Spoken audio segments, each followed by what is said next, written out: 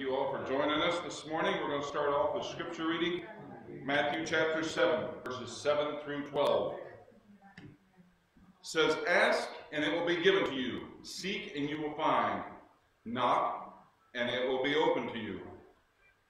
For everyone who asks receives, and he who seeks finds, and to him who knocks it will be open. Or what man is there among you who if his son asks for bread, will give you a stone? Or if he asks for a fish, will give him his serpent? If you then, being evil, know how to give good gifts to your children, and how much more will your Father who is in heaven give good gifts to those who ask? Therefore, whatever you want men do to you, and do to also to them, for this is the law of the prophets." So, at this point, we're going to do an opening prayer, but I hope everybody had a wonderful Christmas. We're still going to be doing Christmas carols this morning, and then as we go into the new year, don't forget prayer. You're seeking something, don't forget prayer. Don't forget to seek out and ask God and talk to God and have conversations. So let's go ahead and open in prayer. Father, we come to you this morning thankful. We're thankful for a good day yesterday and just a good week. And Lord, I know that there's several others that are celebrating today as well. So Lord, I just ask right now as we get ready to go through the church service, please help us to apply what you would have us to hear from your word, and help us to be able to just worship you. In Jesus' name, amen. Those of you that are here, we're going to ask you to stand and sing "Angels We Have Heard on High."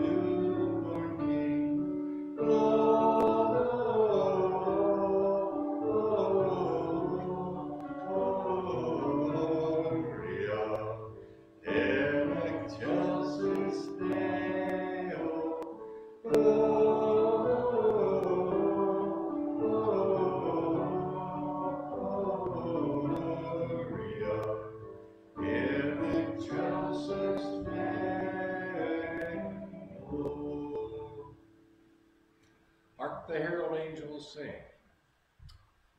Your bifocals are working there, and there's pretty small print for me. But we know this.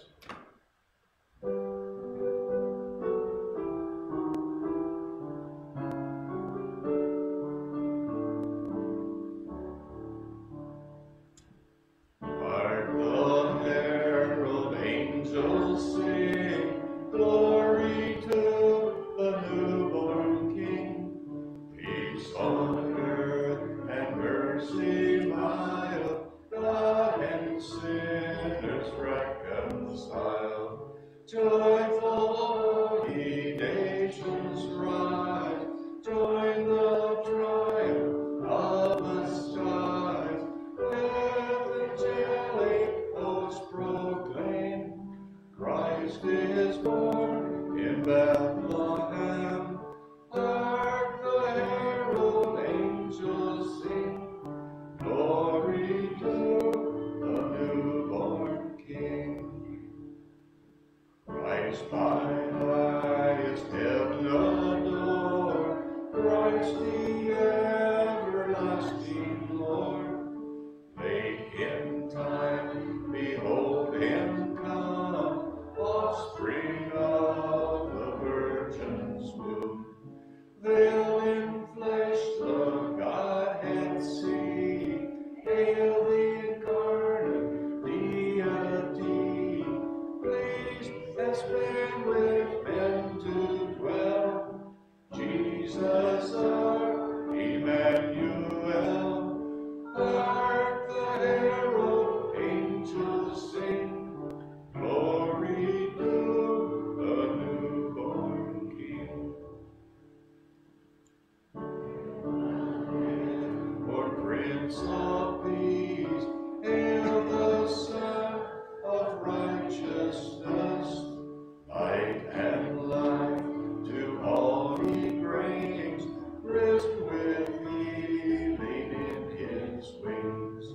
Loudly lays his glory by, born that men may nor may die, born to raise the sons of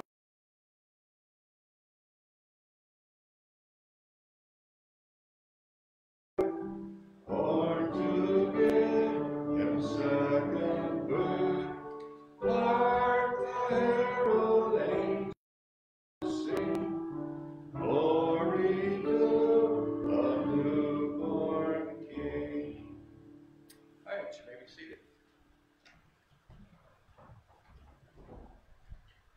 Well, good morning once again, and this morning we're going to continue looking at what we would call the Christmas story, or the story of Jesus' birth. And while that may be a little misleading for today's sermon, but that's what we associate it with. We all just spent maybe the last week or so, and some of you still have this next week that you're doing Christmas gifts, and you're receiving gifts from your loved ones, and some of you have gotten that gift that you're going to re-gift to someone else, and just all that kind of thing still going on. And some of you probably sat there and was like, I don't deserve this gift. Or you felt like somebody gave you a gift and then you felt, oh, I should have got them something. So you run in there and you find something that you've had and just say, okay, I want to give this to you. Just because we feel obligated if somebody gets us a gift that we have to get it for them. And that's totally not what this season's about. And I talked to someone, I just remember it's been a couple years ago now, and I talked to someone who, they said, you know, this is one of the best Christmases I've ever received or ever had. It's just one of the best Christmases ever. I got to spend time with family. I got to to be around this. But they didn't receive one gift from their spouse. And I know a lot of spouses do not share gifts back and forth. Kim and I tried to set a spending limit this year. That didn't work. So a lot of spouses don't even share gifts. But as you get older, you start to realize that it's not about the receiving. It's not about what you get, but it's about giving. And giving with no strings attached. But yet, we all know that, but we still all feel obligated if somebody buys us something we got to get them something. And so, think about that next time someone gets you something and then you don't get them anything. I'm hoping if they gave you a gift, they did that with no strings attached or not for any reason. They're not expecting anything in return. As I was talking to Frank Kirschbaum this morning, and I thought, man, I should have got him a gift. Maybe he would have got me some of his son's chocolate. I'm totally joking with that, and so I could go out on a rabbit trail and we'll pull myself in on that. But this morning, I want you to focus on the gifts that you give. The gifts that you give. And I'm not talking about the presents that come wrapped. I'm not talking about the presents that you just spent lots of money on or that you are going to be exchanging. I'm not talking about that.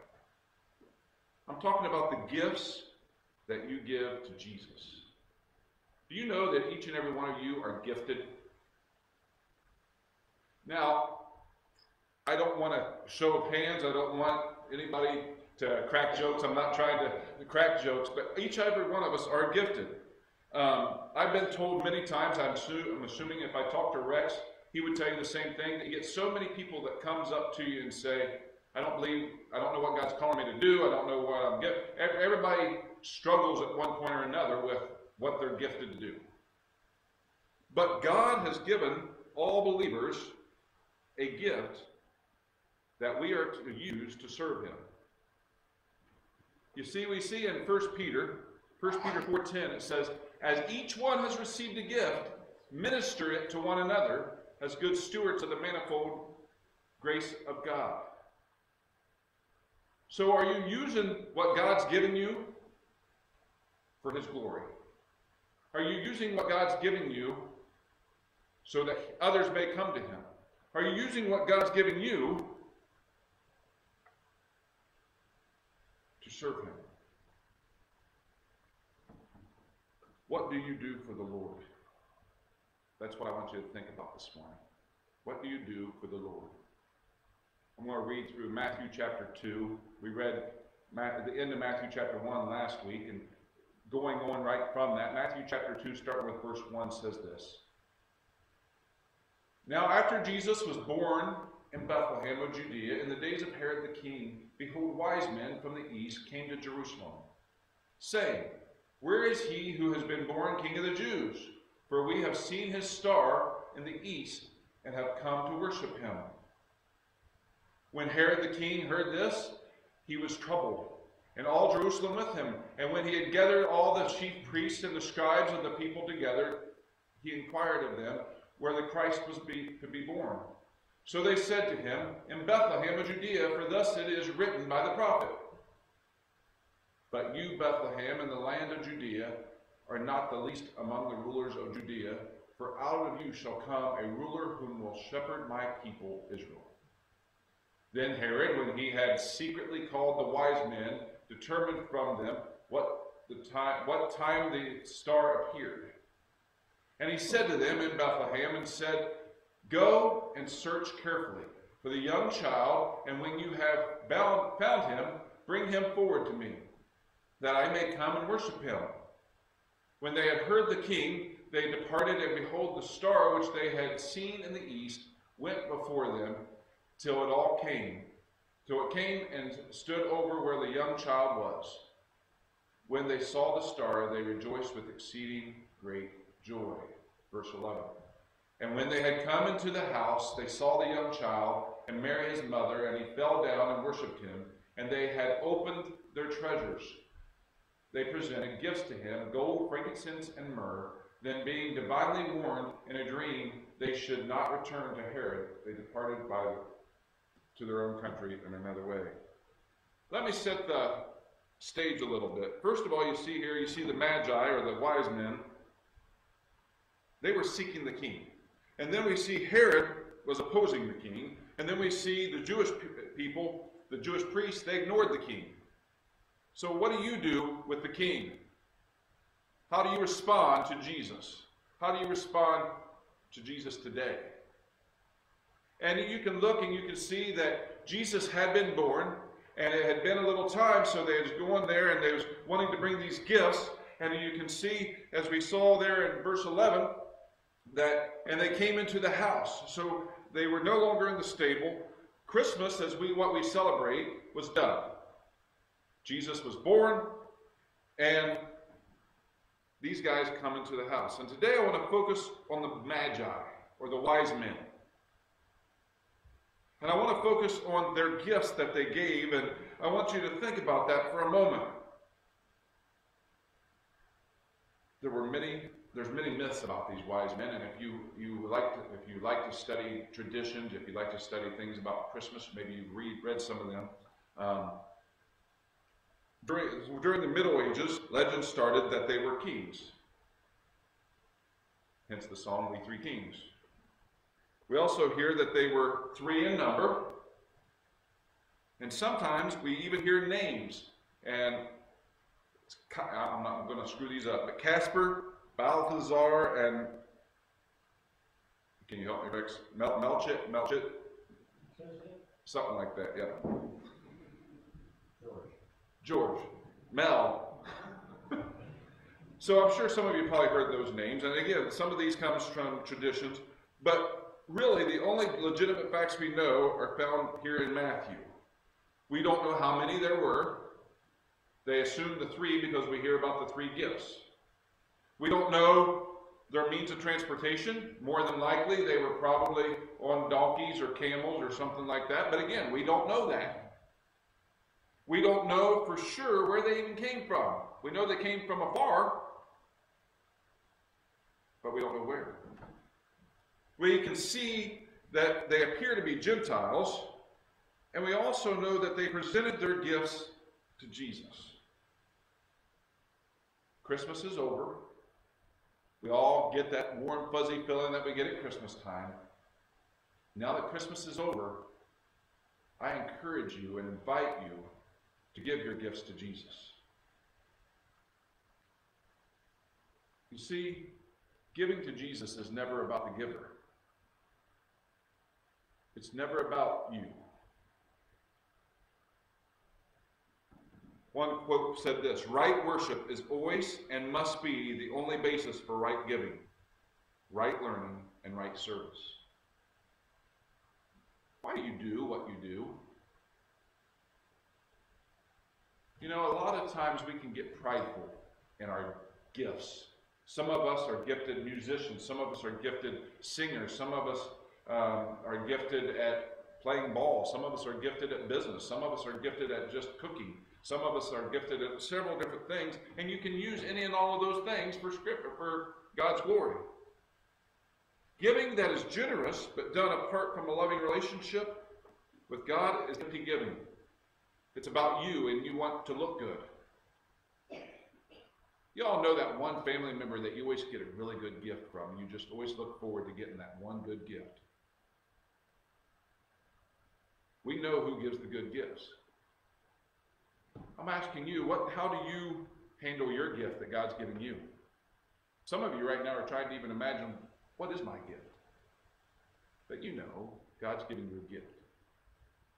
Service that is demanding and sacrificial, but done in the power of the flesh or for our own praise, is just empty service.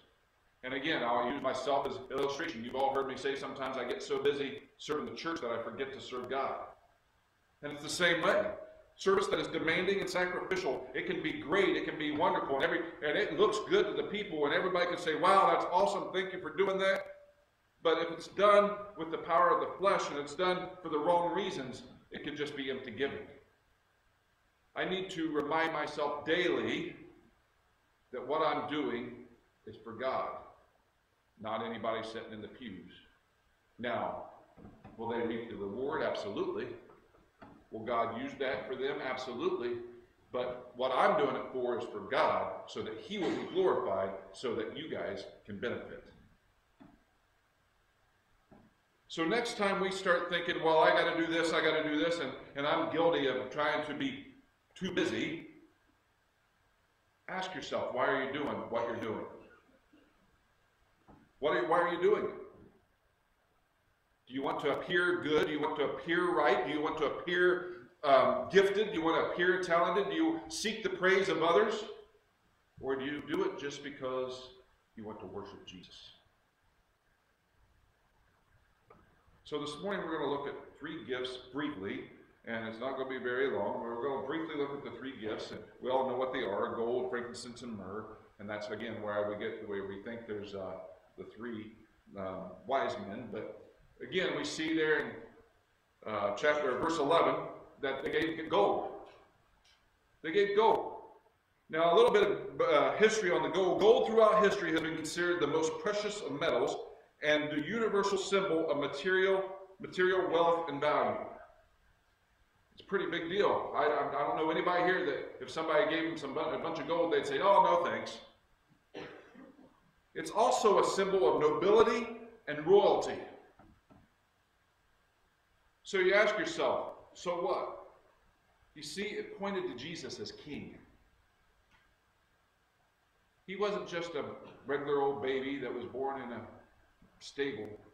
But chances are, when they gave him this gold, they recognized that he's king.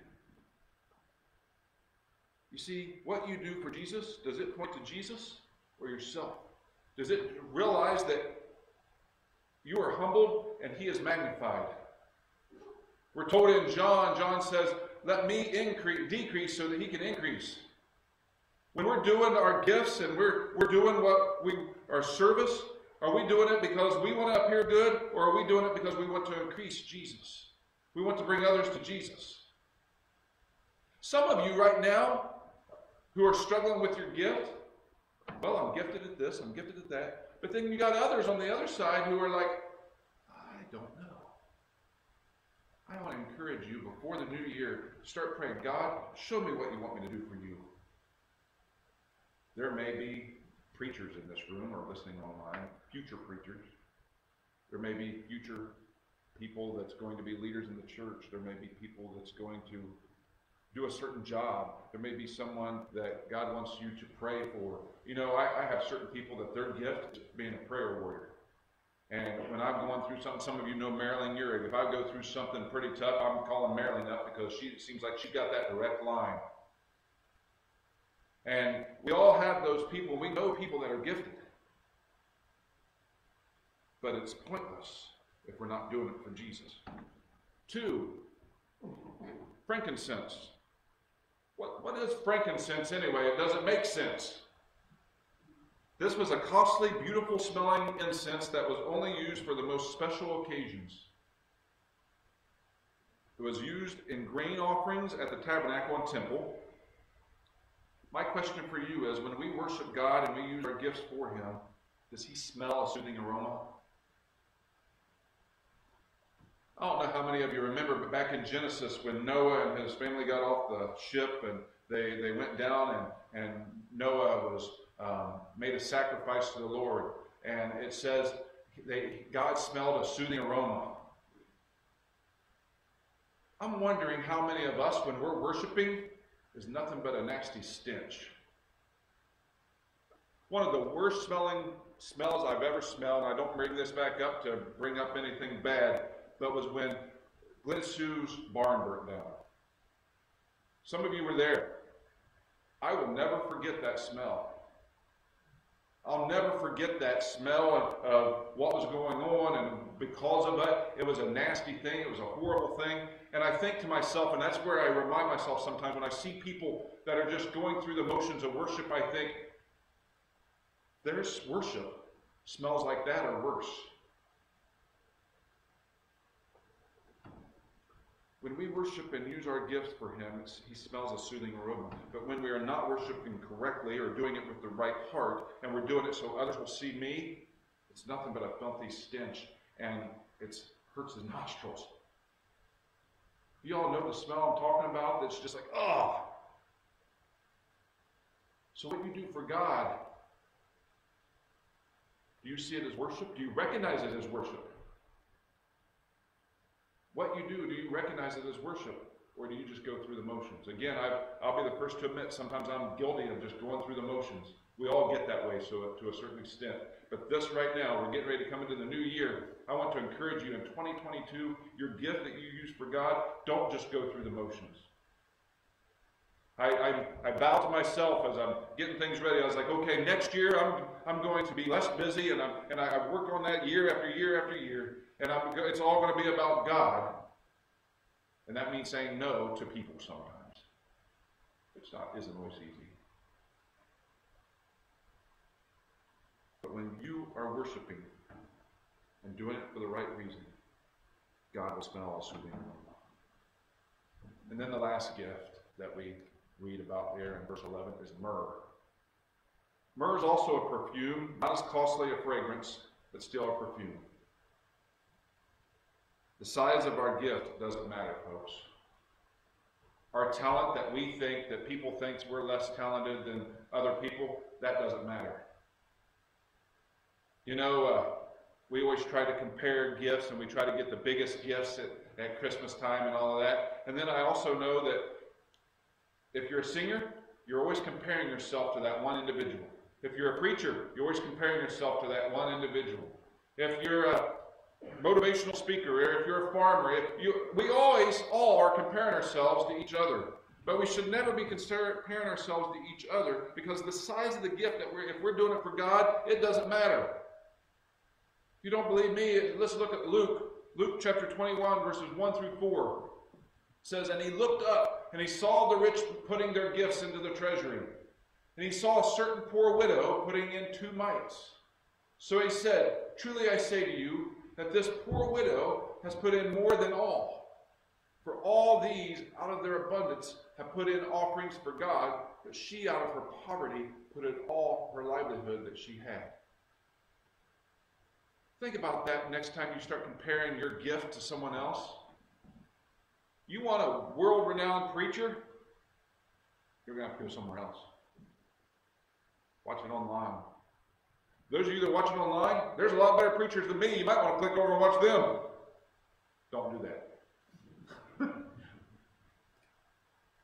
Some of the singers, and you all heard me saying about here a few weeks ago about when I went down to Trinity, and their pastor stood up and he talked about how he doesn't have a great voice. But that was the sweetest and the best music that I'd heard all weekend, because I knew it came from the heart. And the size, yeah, they had better singers with better voices through the week. But I tell you what, that was the best music I had heard, the best song I had heard, because he was doing it for the right reasons, because that was his widow's mite. And some of us, our widow's mite is our gift, but we need to stop comparing ourselves and what we have to offer with others' gifts. Because your gift is going to reach somebody that big-time name person never will. Because what it all comes down to is relationships. You have a relationship with that person where the high people that is amazing at whatever you do doesn't have a relationship with them. So what it all comes down to is relationship. If we give Jesus our best, it's better than things that appear great in people's eyes, but done out of the wrong motive. So I'm going to ask you this morning. Matter of fact, I'm going to ask you to bow your heads if you're here. Got a couple things running through my mind. First of all, I want to talk to those of you that God's been speaking to, that maybe he's asking you to do something and you just don't know if he's really asking you to do that, and you want to be sure. I'm not going to call you out by name, but I want to pray for you while I'm on vacation and going forward. So if you've been feeling like God's calling you to do something, but you just don't know what, or maybe you do know what, and you just need the confirmation, maybe this sermon is that confirmation, or maybe you just need the strength to be able to step up and say, I'm going to do it. If that's you, just raise your hand and say, Ken, pray for me. Okay, see several hands going up.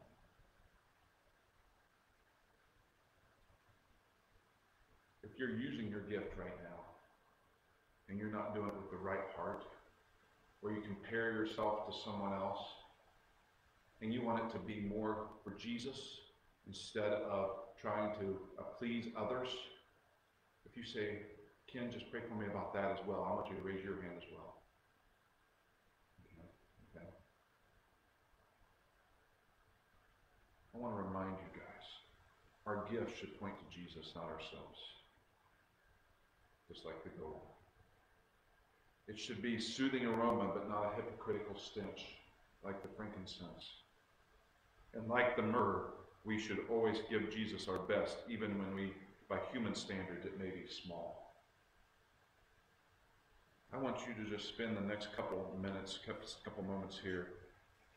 Normally I will say a prayer, And I'm going to say a prayer, but I'm going to say a quiet prayer because I want this to be a moment between you and Jesus.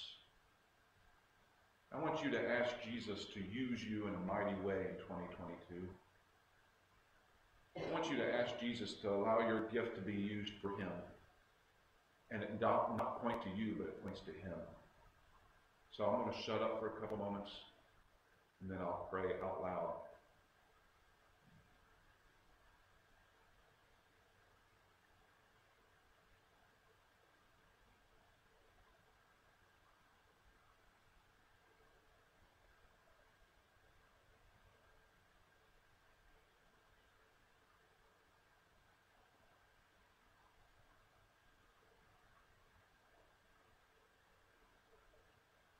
Father, we thank you. We thank you for this church. We thank you for those that are watching online. We're thankful for the gifts that you've given us. But Lord, I, myself, and as well as some others, probably here need to repent because we don't use those gifts for the intended purposes. Forgive us. Forgive me. Help me to use my gifts to glorify you instead of myself. Help me to never use it for personal gain. Help us to just all and everything we do to glorify you. Lord, as we start 2022, as we would start seeing people use their gifts, I have no doubt that the church will receive some of those benefits.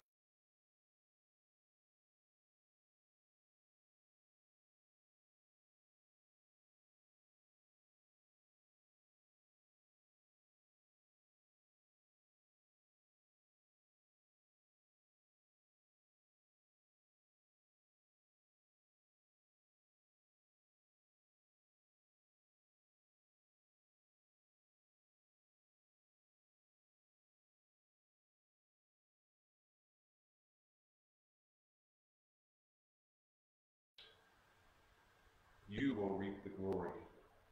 You will be worshipped with a soothing aroma. And when that happens, we all benefit.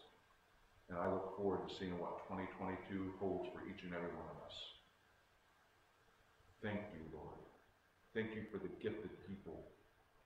And Lord, we just pray right now, if you're speaking to people's hearts about maybe doing something, or maybe they know what you're doing, calling them to do, help them to step up and say, okay, I'm going to step out on faith. Because I know with God all things are possible. Give them the strength to say yes when their heart's saying no. Give them the strength to say yes when people all around them, and maybe their circumstances, are saying no. Help them to step up and say, Lord, not my will, but your will be done. Thank you, Lord. Amen. This time we're going to ask Wayne to come forward as we sing O Little Town of Bethlehem.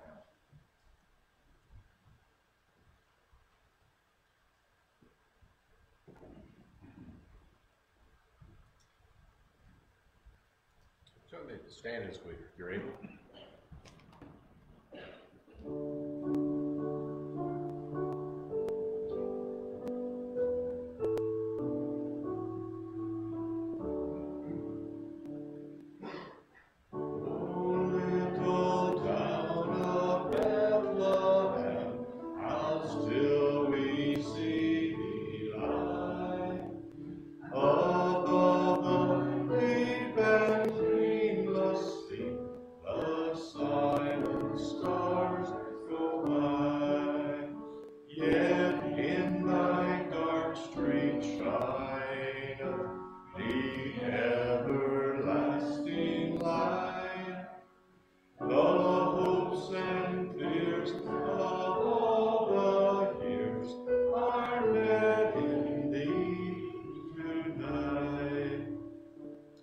For Christ is born of Mary.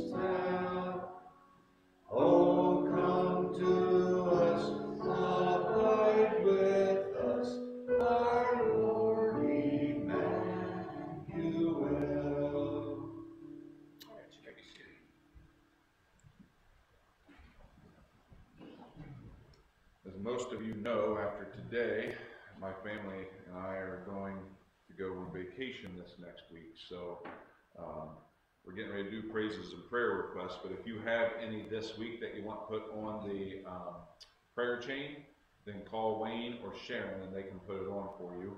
And we'll have those as well. So just want to go through some prayer requests. We think of Rebecca Whitaker, Bob Bash out in the country, Jeff Rickenbacher, Bill Imes, Jerry Schlick, Shelley Wright, Kimberly Kaiser. We also think of the family of Dawn Hemmerly. Her brother Dan Merchant passed away from COVID, so just remember their family.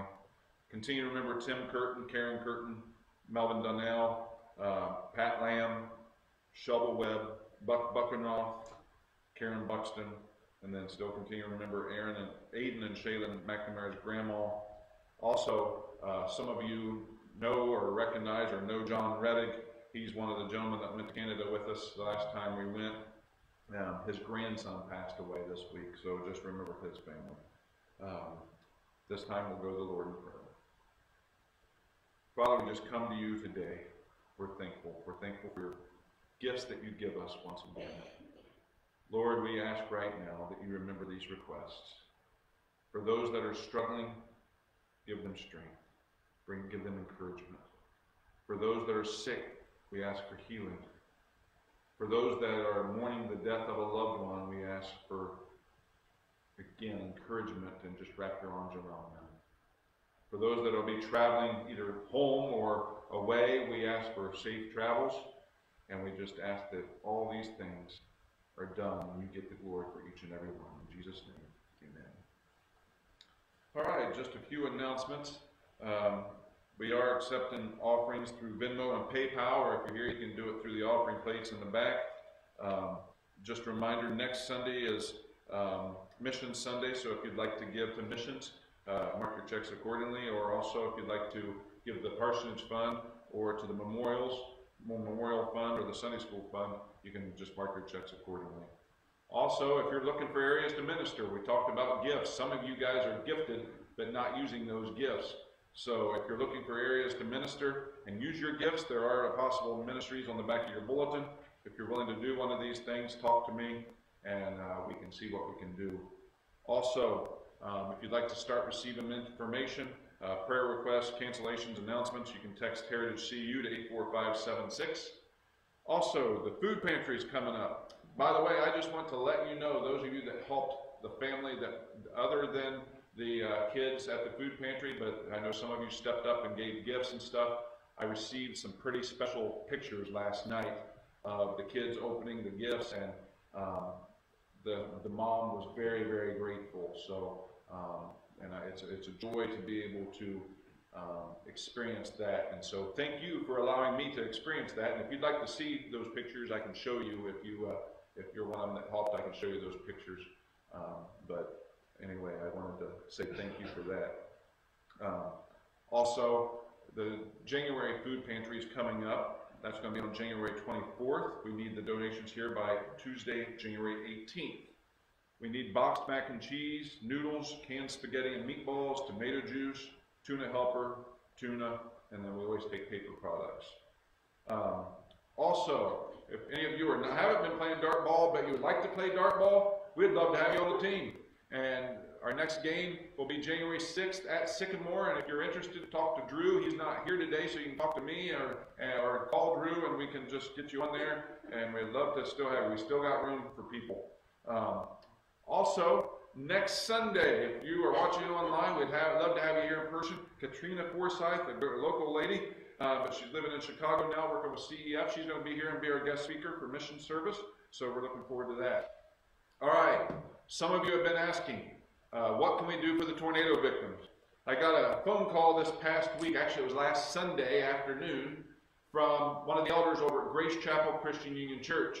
And they asked me, they said, what are you doing to help the tornado victims? And we're looking to do something. I said, well, I'm glad you called because I've been looking for things and I can't find anything. He said, well, would you want to partner up with us? So, the next 2 Sundays, January 2nd, January 9th, we are going to be taking tornado relief items. If you are here this morning, you can see out there in the foyer there's a table, and it may be some of the same items that you bring for the food pantry. Some of their greatest needs, and it would be boots or non-perishable foods, Walmart gift cards in the denominations of $10 and $20. That way they can hand out whatever they need to different people, and water. If anybody knows anybody that has any water, I know they're in need of water. But they are partnering with a group called Christian Aid Ministries, and they wanted to see if we could help and be able to work with that. And so then we're going to try to get together on the 10th or that week and try to be able to take some down and be able to make sure that the proper gifts go where they needed to be given. If you have any questions about that, feel free to ask me. And so we can go from that. Again, next 2 Sundays we're going to be taking things, the 2nd and the 9th, and they'll take just about anything for that as well. So, speaking of the 9th, there's a lot going on the 9th. I already mentioned last week that we're going to be putting away Christmas gifts or Christmas ornaments here at the church that day and taking down Christmas decorations. And another thing, after talking to the elders this week, we're not going to have talking about it that day. We're not going to, because I know there are 2 different sides of extremes when it comes to COVID. And so what we've decided we're going to do a paper ballot, and we're going to decide, and we're going to let the congregation decide whether they want to have the sportsman's banquet in 2022 or not. Now, I'm going to give you a little bit of heads up of what it's going to be. What your vote would be, it will either be yes, I think we should have the sportsman's banquet, and if you vote yes, that means you're willing to serve at the sportsman's banquet. Or if you're not willing to serve at the sportsman's banquet, then I encourage you to put no. Because all those yeses, we're going to expect that many people to help. So it will either be yes, that I think we should have it and I'm willing to help, or no. Now I do know that when discussing some of that there's a few people that said if I say no, if we decide to have it, I would still help. So I would also ask you to put that on there whenever the time's right. And again, I'll explain that to you when we do the vote, but I just wanted to make clear, that way you can kind of be thinking about what you think should be. Again, I know there's all kinds of strong opinions one way or the other, and without getting into a big discussion, we're just going to do a paper ballot, and majority is going to rule, and we'll go from there. So that'll be on January 9th. Then also, speaking of sportsman's banquet, another church has already decided they're going to have theirs. I did hear a little bit of rumbling about some things, but again, I don't know how accurate it is, that with everything picking back up with COVID, that could be affected, but I'm not 100% sure of that, and I'm not sure if that's an accurate quote or not even. But Hillsboro is going to be having theirs January 29th, and Adam Ray is going to be the speaker. So whether we have ours or not, if you say, hey, if they have theirs, I'd like to go, let me know, and we'll probably try to get a group to go down.